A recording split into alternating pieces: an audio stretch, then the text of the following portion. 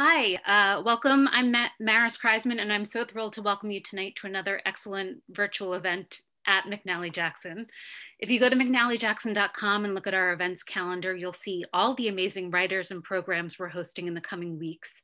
So please keep an eye on the site or subscribe to our newsletter to hear more about what's coming soon. There will be time at the end of tonight's conversation, or whatever time it is where you are, for your questions. So start thinking about them now. You can put your questions into the Zoom chat at any time, and we'll get to them towards the end of the evening, afternoon, night. We're glad that even though we can't all be in the same room at the moment, we're still able to host events during this difficult time. As we've weathered the pandemic and reopened all 4 of our locations for browsing and shopping, indie bookstores like ours still need more support. And so if you enjoy free events like this one and want us to keep hosting more of them, please buy books from us. Throughout the evening, sure, I'll post links in the chat to buy Rebecca's book from McNally Jackson. And I am so delighted to introduce the author of the hour. Rebecca Handler is a writer who lives and works in San Francisco. Rebecca's stories have been published and awarded in several anthologies, and she blogs regularly at onewomanparty.com. Edie Richter is Not Alone is her debut novel, and in a starred review, Booklist writes, Handler's Edie has joined the ranks of unforgettably eccentric, intelligent women protagonists. And Kirkus' starred review says, a tragic comic exploration of the collateral damage of Alzheimer's disease. Handler gets it right from the title on out. Edie is definitely not alone. And joining Rebecca this evening is Sean Greer, who is the Pulitzer Prize-winning author of 6 works of fiction, including the bestsellers, The Confessions of Max Tivoli and Less. Greer has taught at a number of universities, including the Iowa Writers Workshop, been a Today Show pick, a New York Public Library Coleman Center Fellow, a judge for the National Book Award, and a winner of the California Book Award and the New York Public Library Young Lions Award. So happy to have you both, and would love if you'd start us off in a conversation. I am so happy to be talking with you, Rebecca. I should let the audience know that it is 10:30 for me. I'm in Italy, which is why I've tried to give you a stereotypical background. I'm not in my house. I wanted to know if you could tell us about your swim this morning. Yes. Oh my gosh. So hi, first of all, thank you everyone for coming. I'm so excited, and I see so many familiar, wonderful faces on here, which is so great. I'm in San Francisco, and I like to swim in the San Francisco Bay and have been doing it most mornings during the pandemic. Normally, I go to the Dolphin Club with Andy sometimes when he's in San Francisco. But lately, because it's closed, I've just been going in from my car to the bay. And this morning, it was nuts. It was super wavy and blustery. It's what I like to call gnocchi weather, because I feel like a little piece of gnocchi just like bouncing around in the ocean. It was crazy. Yeah, I was with my brother and I called out to him. You know how people say that you get the kid you need? Maybe we're getting the water we need this morning. So apparently I needed to be like slapped around because that's what happened. I'm sorry about that. I know exactly what you mean. It was crazy. But well, let's get to your. I scrolled through looking at who is here, and it looks like your mother is here 3 times. Oh, hi mom, hi mom, hi mom. That sounds about right. My questions about the book are really Edie Richter is Not Alone, and there is in the chat, there's a link to where to buy the book through the independent bookstore here. So whenever that comes up, everyone, I'm so, because I'm struggling with my writing right now, and so I'm picking everything apart to see how you did something so successfully. One thing my question is about is the book is written in fragments. Fragment feels like the wrong word though. They're often connected. Some go in the past. How did you find that form? Well, I wrote let me first say, I'm going to give a brief description of what the book is about, because I Right. think that most people on here have not read it. So let me do that, and then I can explain how that links to the structure of the novel. So the story is about a woman, Edie, who has recently lost her father, and she is in deep grief. And she moves from San Francisco to Perth, Australia, with her husband, thinking that maybe the remote location will provide some sort of respite for her or help her through the grief. It does not, however. It sort of stimulates the exact opposite of that. She carries a very dark secret with her that is really ripping her apart. The novel is about aftermath, secret keeping, and the discovery that we are never completely alone. So that's kind of the synopsis of the story. And so it has a lot to do. Her father has early onset Alzheimer's, and the novel is set up in a way to mimic the experience of having Alzheimer's, in that you're plowing through life and then all of a sudden you have a memory. And it also shows connections between memories and the present. I wrote it in that way with not only the intention of providing sort of like a meta window into Alzheimer's, but really to give people, I think, a lot about the reader when I write, and what the experience I would like to have for that reader. And I want the reader to be able to digest this book either in one sitting, it's a short novel, or in very small increments.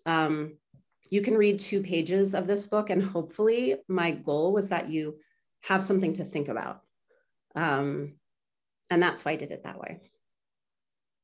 I just love this book. I think for exactly that reason, because I love a book that, you know, like a poetry collection, you can kind of pick up somewhere and find your way. But I will say, like, I read it again today, and it was a joy, because it's a one sit down on the couch and read it book, you know, a couple of cups of tea. Well, and like one thing I've really enjoyed hearing from some friends of mine who've read it in the past week since it came out last week is I have some friends, and I was in this situation for a while during COVID, where I found it really hard to concentrate and really hard to get through even a whole chapter in one sitting, frankly, because my mind was all over the place.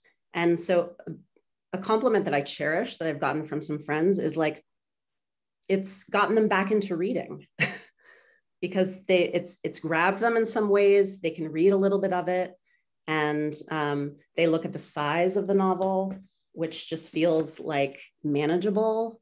And I love that. I think books should be really accessible and make you want to read more.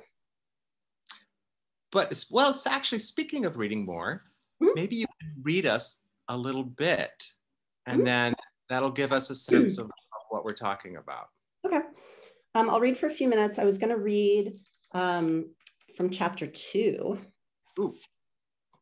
which is surprising. And I just want to give a little bit of context before I start. Edie's father has been diagnosed with Alzheimer's. There's references to Oren, who is Edie's husband, and also Abby, who is Edie's much younger sister.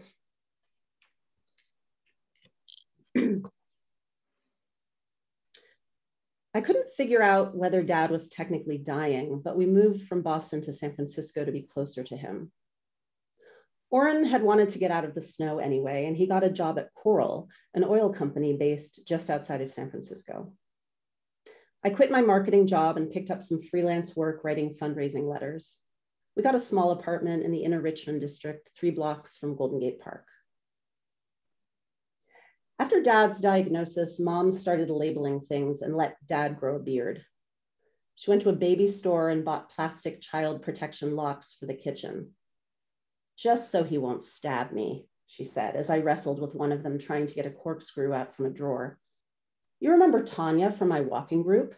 Her mother attacked the cleaning lady and they had to move her into a home." Dad's illness was hard on Abby. She was 22 and living at home trying to be a blogger. She became vegan and woke up early every morning to run 5 miles. She started doing most of the cooking for Mom and Dad. Mostly curry, Mom told me on the phone. I think your sister is trying to give us a permanent case of diarrhea. Not that I'm not grateful. My sister came along when I was 14. Mom didn't think she could have any more children, but her body proved otherwise. One rainy night, Dad woke me up and said, "We're going to the hospital to have the baby. Mrs. Whitaker is downstairs on the couch." He was home the next morning to see me off to school, and they said they named her Abigail, and what did I think? I told him it matters more what she thinks. After all, it's her name. "Always the practical one," he said, pinching my arm and pulling me close. "I can't wait for you to meet her." Mom and the baby came home 3 days later. Abby had jaundice and needed to be kept under ultraviolet light. "Jaundice is no reason to keep a baby in the hospital," Mom grumbled as she sat down carefully on the couch. "As if we don't have lights in this house. Edie, be a dear and get your mother a glass of water." Dad handed me the baby, swaddled in a blanket with blue and pink footprints, and said, "Abby, meet Edie. She's your big sister." I looked down at her red cheeks and her tiny nose. Her eyes were closed and she was wearing a lavender cap. She weighed practically nothing, a strange little animal. I felt her sigh. "How do you know she's yours and not some other baby?" I asked Mom. Dad untucked the blanket and pulled out a skinny arm to show me her wristband. "See, Edie, Mom's name is on there." My thumb and index finger fit easily around Abby's wrist. Her fingers seemed extra long. I held her hand up to my nose and inhaled. She smelled like macaroons.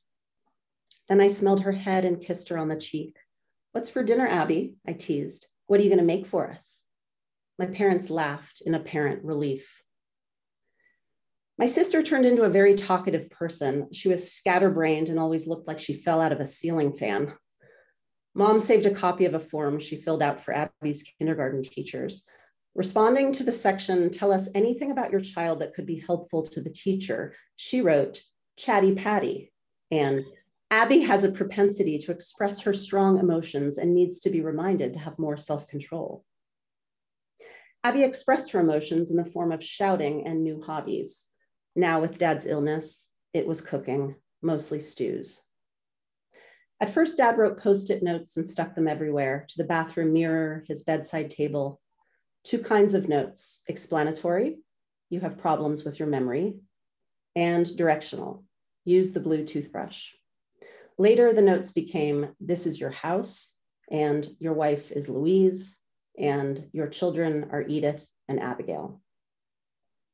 Mom decided to sell Dad's auto parts shop, and through a series of compelling lies, convinced Dad to sign some papers, and that was that. It was purchased by a national chain of mechanics that did mostly oil changes and smog checks. When I was growing up, Dad's longtime employee, Igor, used to spend a lot of time at our house. He was a gay Croatian who loved Neil Diamond and wore head-to-toe denim. He'd bring over saltwater taffy and say, "All right, ladies, what's happening?" He and tiny Abby would dance in the living room, or we would all watch reruns. Sometimes in the middle of a show, he'd sigh wistfully and tell me what a great man my dad was.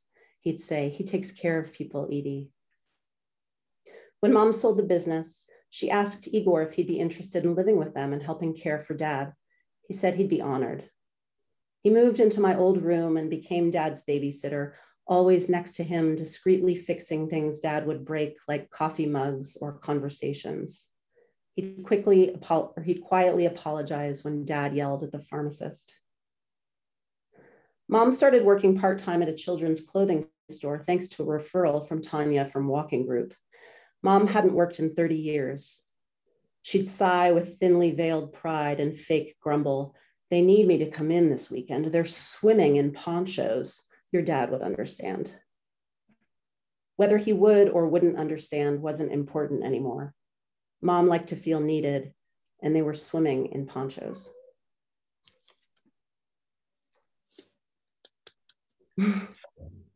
Thank you.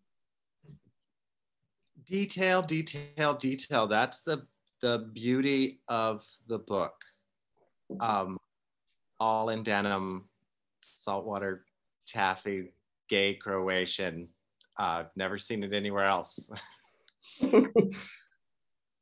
I often, my family is often baffled by my books because they recognize some things that I've made into a collage, and like often it's the details that they notice, but then they realize that the characters are fiction, and that it's kind of like one of those crabs that sticks things all over itself or something, and you know, totally. And I often have to tell them, I'm sorry you're not enjoying the book, but there's only 5 of you. You know, you'll no one else will ever know. I mean, do you find that I don't want to ask you what details are real and what aren't. I want to know how you made the world so real. Thank you. I mean, it is really all in the details, I think. And there's actually a part in the book where Edie's talking about details too. She is a character who notices everything, and she collects details, and she doesn't even really know why. And that I do have in common with Edie. I watch people carefully. I feel like I always have. When I think of someone, I immediately attribute, like, you know, the way they hold their coffee mug, or a certain accent that they might have, or some beautiful little detail that makes them human. I do write a lot of things down all the time. So I have various notebooks that I keep track of things in, especially as I get older. I don't remember details as well as I used to. But yeah, I would say like this book is really, it's inspired by, like loosely inspired by my experience of my own father, who had Alzheimer's for several years and died in 2013. It was not early onset in the way that Edie's father has it, but all of the details of Alzheimer's are certainly taken directly from my experience with my father, as well as my experience with my friend Beata, who died of Alzheimer's, or had some dementia at the end of her life as well. And it's almost like, yeah, it's like I take these details and then like twist them and make fiction out of them. It feels very sensory to me, writing, and very, like I said this recently, I feel like more of like a sculptor than a writer sometimes, where I create a whole mass and then just sort of shave away at it and leave specific details that hopefully give a really good visual of a character and make it feel more real. If that makes sense. Well, and I think particularly you had 2 life-changing events that never happened to anyone else, and so you were forced to pay attention, maybe in a way most of us don't. And one was father's illness and death, and another was moving your family to Perth, and which happens in the book in a very interesting way. And then also is a great way of sort of escaping any of like a novel that's about me at home with my family after my father's death. Instead, the book takes us to a foreign place where there's nothing brings up a memory. You know, there's no rifling through old, you know, any of that. Why yeah, did you? and there's nothing like, I mean, you're in Italy right now, so you might be able to speak to this live, but there's nothing like pulling yourself out of your home country in order to see yourself a little more clearly. I mean, I've always been, it sounds pretty cliche when I say it out loud, but I've always really been drawn to living in other cultures, not just to experience another culture, but really to, you know, take a different kind of look at myself. And I think that kind of started from college. Really, I studied anthropology way back in the dark ages when I went to undergrad, and loved it. And that really stuck with me. And so I think in my writing, I kind of come at it from like an ethnography standpoint almost, where I'm trying to write like really do a recording of someone else's life, but in a objective way. Does that make sense? So you feel like your anthropology background is, I mean, now I can see it, like totally. Of the next door neighbor, particularly. We get such a clear view of something that I'm sure most Australians would not, they would walk by that house and pay no attention. But Edie, it has a particular fascination of normality, but normal in another sort of adjacent culture? Well, you know, when you go to, and you don't even have to go to another country to have this, just go to a nearby town or a new place, any new place. And I find like I'll go do something like a very regular thing in another country, like go to the grocery store, and I will start thinking like, ooh, look at all of these people doing their grocery shopping. Like, let's look in their cart and see what they're buying. Like, oh, they probably have children. They're buying a lot of sugar cereal or whatever. Like, I don't know. I find that it's fun to observe people, you know, in their natural habitat, which I guess you can just do in your own city anyway, your own country town. But well, I think you're right that it really, because a lot of it you're watching yourself. I particularly here I've noticed toilet flushing as something I hadn't expected in Italy. I've noticed for years every toilet you go to flushes in a new and surprising way. Is there a pulley thing? There's often a pull, but Yeah. it could be emergency cord, which legally they have to have in your bathroom. So you have to make sure not that, because it could be on the wall. Sometimes you like a flight attendant could walk in. Right. Yeah. You don't want to do that. You don't know what's you go out and flush it outside the bathroom. But what's more surprising is when you tell Italians, like, you guys, you know, every toilet flushes differently. It's so personal. They're like, of course they do. Yeah. They're not like, oh, we're so crazy. They're like, are there countries where it's super standardized and cold and unfeeling? And you're like, yeah, that's how it is everywhere. They all flush right there. Yeah. So like I promise we're not going to spend an hour talking about toilets. But when I moved to Australia, people were like, look at the toilet. Because I hear, because of like, now you're in the southern, that whole thing, like it goes in a different direction. I didn't notice that. I don't know. Putting an egg or something like that. I don't know. I think someone made that up. I don't know if that's true. Anyway, I'm sure we'll learn in the chat. Well, aren't there jets in the toilet that control the direction it goes? It's not just like water from you know, forces. Yeah. Yeah. Anyway.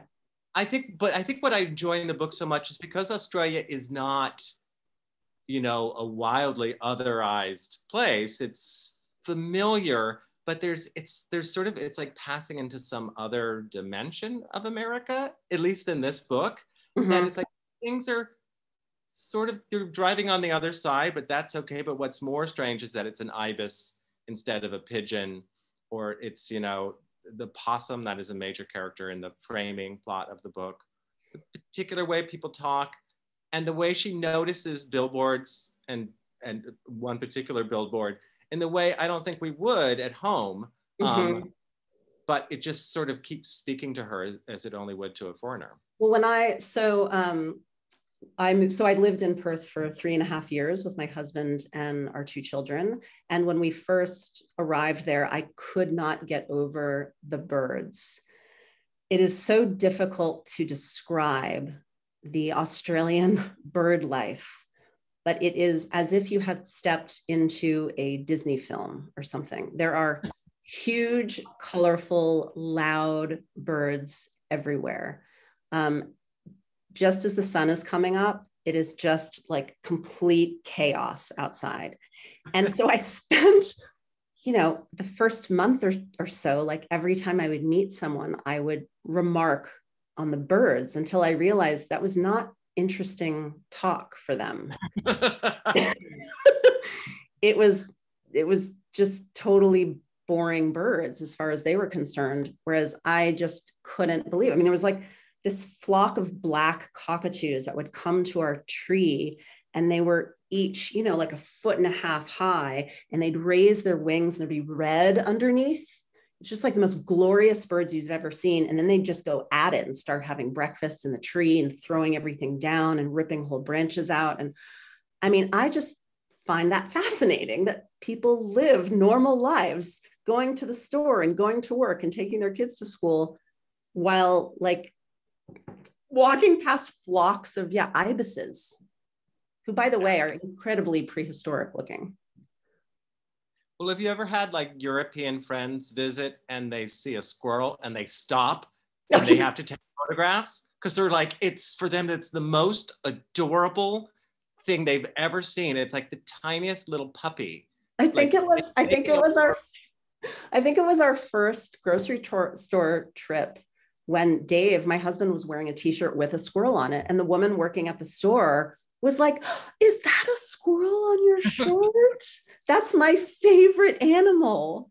And I thought, I don't think I know anyone who would say the squirrel is their favorite animal. Like, I don't have a problem with squirrels, but yeah. But, you know, I am a big animal lover, but the possum is the one animal that I don't like, never have, can't explain it, just get really weird vibes about possums. So I did feature a possum in the book. Which I won't say too much about it. I also, it grossed me out. They gross me out. Just the weird way that you can see their skin through their hair, all of it. And the eyes. With the nose that's longer than it should be. Yeah. Yeah. Not good. Not good at all.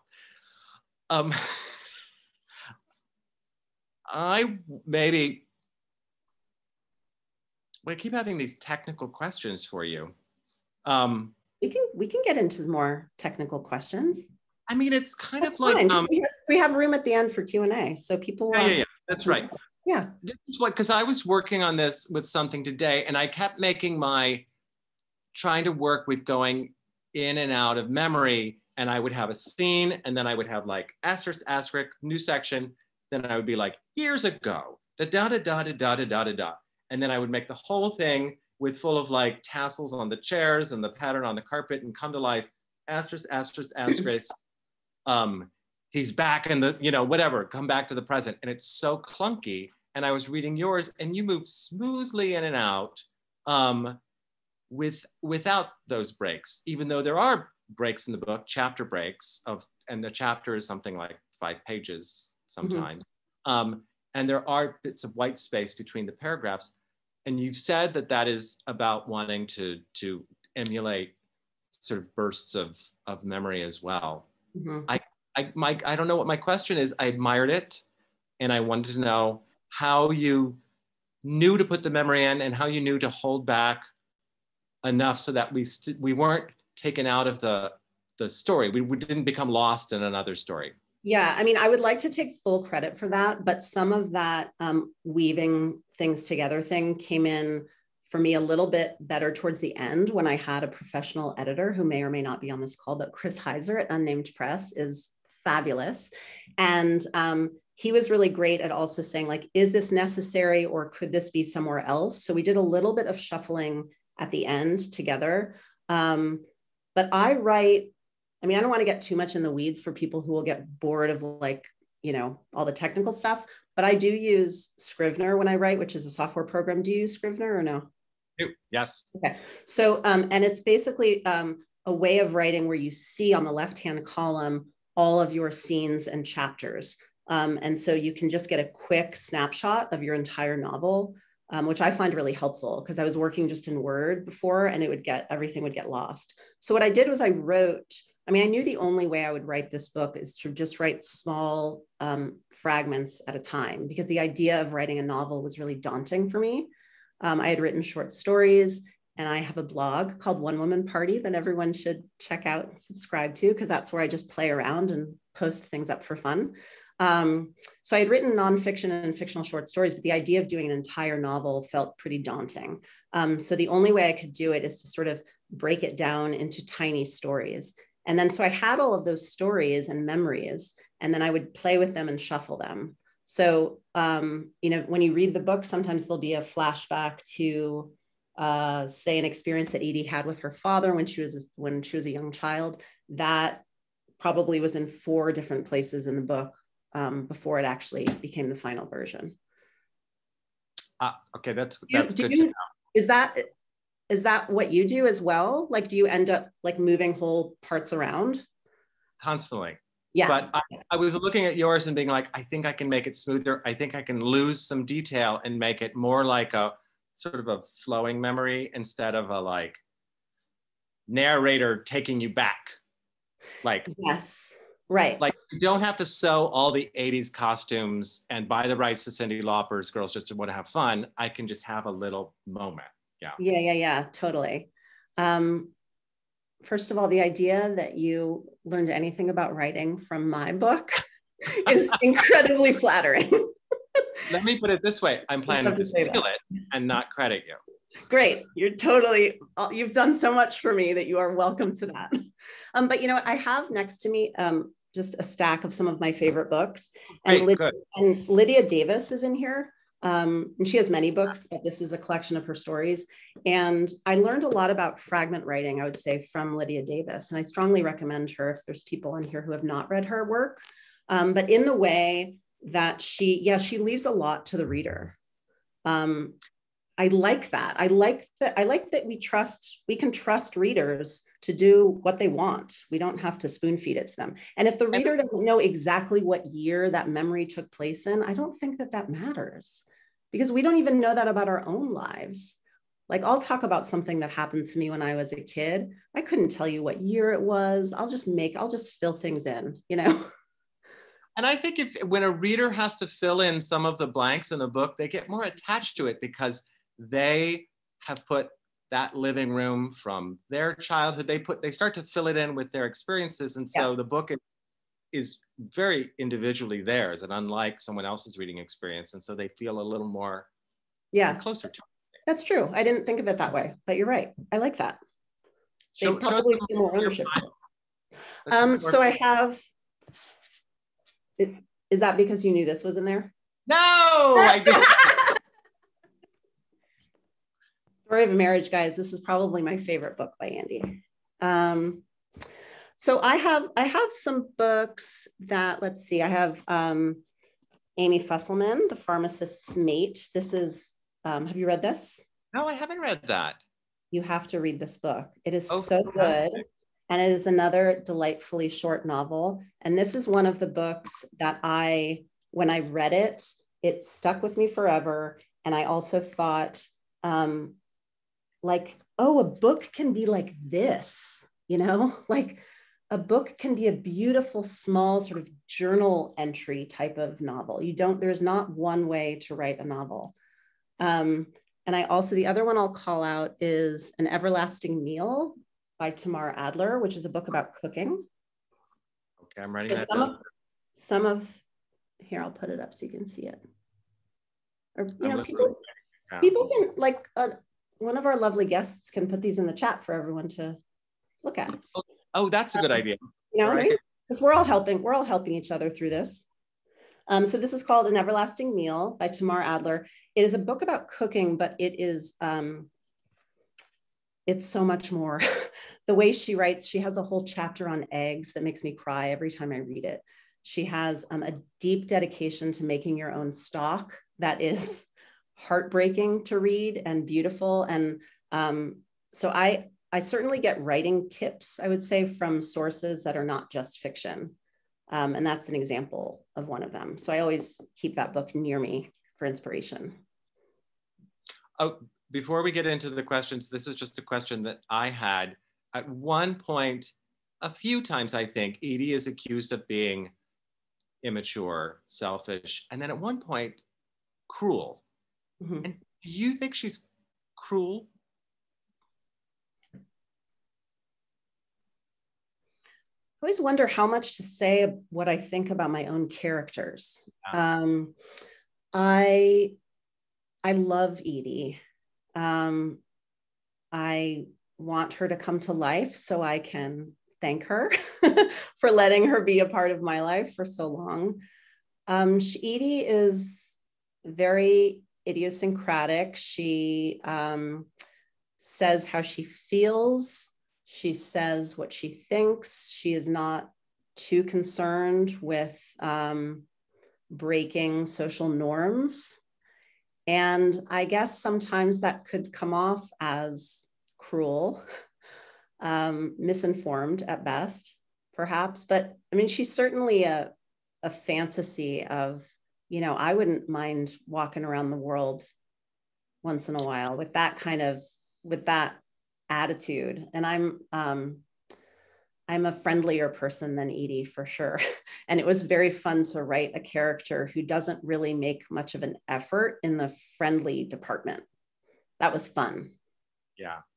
Like, I think that being kind is one of the most important things we can do in our life. And I'm not sure Edie would agree with that. And yet I wasn't put off by her. I think I identified her through the storytelling so much that when I heard her being called cruel, I was like, oh gosh, am I cruel? Am I falling for something cruel? I can't. No, and the book's about self and identity. And I see Maris has appeared, perhaps to remind us that it's question and answer time. It sure is. But we need questions from you. So if you have one, please put it into the chat, which is on the right-hand side of your screen, and we'll get to them. I do have one that was messaged to me from Lucia Agnello. Says, Rebecca, what would your pre-Alzheimer's dad say about this novel? Oh, what a wonderful question. Lucia is a friend of mine in Perth, and her son just got married. Congratulations. What would my father think of this book? Well, my father, he was a big reader of nonfiction. He read some fiction, but my memories of him are reading nonfiction. And I'm not sure he'd probably read the whole thing. I think he'd probably read it, but you know what he would do is he would buy 30 copies of it and give them away and treat everyone to a coffee at his cafe the day my book came out. He would be very proud. Yeah. Matthew asks for both of you. I am not a novelist, so I wonder, are you ever surprised by your characters' fates? This is the very famous poet, Matthew Zapruder. So. Oh, hi, Matthew. He's no novelist. Oh, am I ever surprised? Yeah, I think occasionally when I'm working on a story, I can see what's going to happen to a character, and there's just no going about it. Something bad is going to happen, and it's my job to carry that out for them, for sure. Yeah, I don't try to save characters too often. What about you, Andy? I want you to answer that question too. It's hard to answer for me because I make mistakes in the first draft so much that of course it surprises me. But usually what surprises me is when I get to the point of revision where I realize why the character did that. That's why the first draft is bad, is that the character did something, I didn't know why, so I sort of phonied my way through it with fancy language. And then in revision, I get to understand. I was like, okay, either I see why, or I see that I will never know why, and that I have to embrace that or something. Right. Like the motivation might come in later. Yeah. Shows. I got a question here that was sent to me directly, and it's so charming. I'm going to ask it if it's okay, Maris. Okay. It's from Moses Correct. Animals. In the book, some are characters themselves, and some are props in the storyline. Where do magpies reoccur? What do you think about the magpies? This was actually one of the questions I had for you, which was, what happens when you put an animal like Frisbee into a novel? How does it change a novel differently from a person? Yeah, I love writing animals. I think it's really fun. I mean, I've never written anything from the perspective of an animal. And for people who have not read the book, the animals don't speak in this book. Don't worry. The magpie is probably my favorite Australian animal. So magpies, otherwise sometimes people call them cowbirds. They're black and white spotted birds that are very loud and have strong opinions about things and will attack you during mating season. The magpie has a very long memory. They have a long lifespan and a long memory. So there's been research studies where magpies, the same bird, will remember a face after not seeing it for 20 years. A human face. Human face? Yeah. So it was really easy for me. I had to play the magpie carefully because it would have been very easy for me to sort of overutilize a magpie in a story about memory loss. And I was actually surprised when I saw the cover designs that there was not a single one with a magpie on it, because I was sure that someone would pull the magpie out if they knew that about their memory. But yeah, I love putting animals in books. I think it's fun. And there is a cat named Frisbee that Andy referenced that comes to join them in Australia. And that Frisbee has a fate as well. We all have fates, but yeah. Also the way you use the animals feels like also the way you use details, that they can sort of, they don't reflect her emotional state because they are neutral, you know, and they have no judgment. They just exist. And that is part of what's startling about the sort of new world she enters, and her own, not coldness, but closed that there is life out there, and she's not alone, but there's no way to contact it somehow. We should say these things. Yeah, that's what a great question. What a fun question. Animals. It's what's for dinner. Hey. Oh, sometimes. Here's a question from Seth Kessler. How did you come up with the name Edie Richter? Hi, Seth.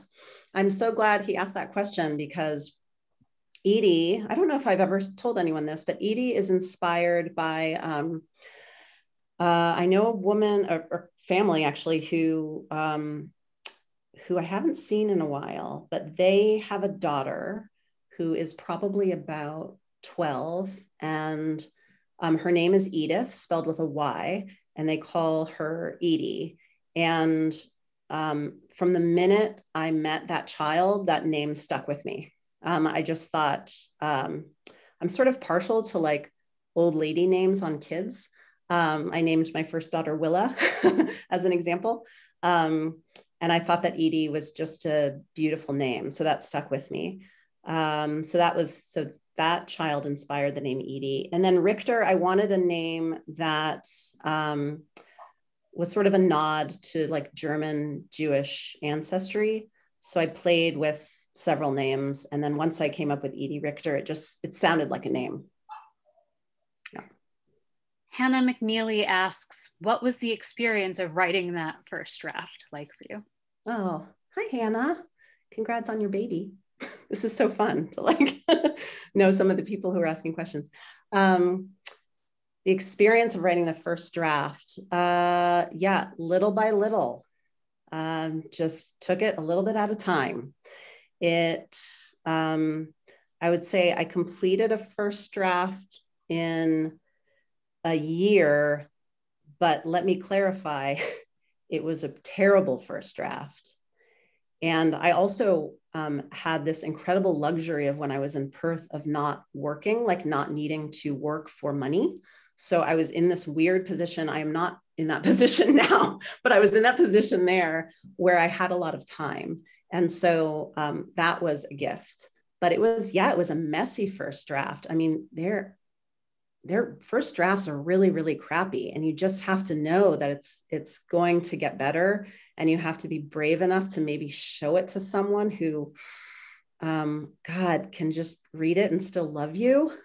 So that was Dave, my husband. He's always been my first reader. And so he read that first draft. And then we went to a cafe where we got crepes and coffee and had a business meeting about how terrible it was. No. Well, ways that it could improve. Yes. Yeah. And the second draft was much better, but stick with it. I think it's so easy to get really put off by a first draft and feel like there's no way this is going to come together. And I mean, Andy has had way more experience in this, of course, than I have. But I've talked with you about first drafts before and how you really have to love yourself and you have to believe in yourself, or pretend you do, even if you don't. I mean, it's hard to know because you go across that finish line and you're like, I did it. Mm-hmm. And then you look down and you're like, I'm naked. Like you didn't do it. Like you didn't do it at all. But it's like, then you feel like I can't do it. And it's very hard. You have to find a right reader who understands what a first draft is. And a lot of editors, I think, don't. They lose heart because they can't. And of course, they can't see the book that's in your head and how close or far away it is. So it's good to have someone who doesn't force it, but tries to figure out where you want it to go, because usually a first draft can go a lot of different ways. And a lot changed, I mean, from the first draft to the final. And I don't want to say too much about that because it might give some things away in the book, but a lot changed along the way.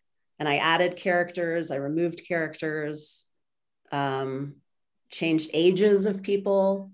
For a long time, Edie was 10 years younger than she is now. But that wasn't working. So, yeah. This might be an excellent question to end on for both of you. Erin McClary asks, what are you working on next? Hi, Erin. I am working on another novel. So slowly but surely. And so here I am in first draft land again. I have not finished a first draft. I'm nowhere near a first draft, but I'm having a lot of fun writing a story about a woman who starts to believe that her life could be a play and that there is an audience watching. And it takes place over the course of one night. And I started this before we entered Zoom land. And it's very interesting now because sometimes you are feeling like an audience is watching you. Like right now. Like maybe right now. So yes, but thanks for asking. And hopefully I will finish that draft at some point. I'm eager to read that. For me, I'm not going to say anything about it because I'm in the second draft mode of tossing everything into the garbage, and it's not alive yet on the slab. It's all pieces. So it's a collage. The collage. It's gonna be great. I believe in you. Thank you. You got it, kid. Keep it up. Okay. Well, Rebecca and Andy, thank you so much. This was such a pleasure. And thank you to this audience for being so wonderful. And please remember to buy a book if you haven't yet. Y'all want to read this book. Please buy it. You won't regret it. Yeah, and as your brother often says, it is rude to enter an independent bookstore and leave without a book. And you have just entered an independent bookstore, everybody. Oh, nice. I like that. Thank you. And that's not my dog. Whose dog is barking? Your dog? Mary. Oh, it's my dog. Yeah. Oh, your dog. Hi, puppy. She's a naughty girl. Animals. Thank you all so much. Thank you. Thank you, Andy.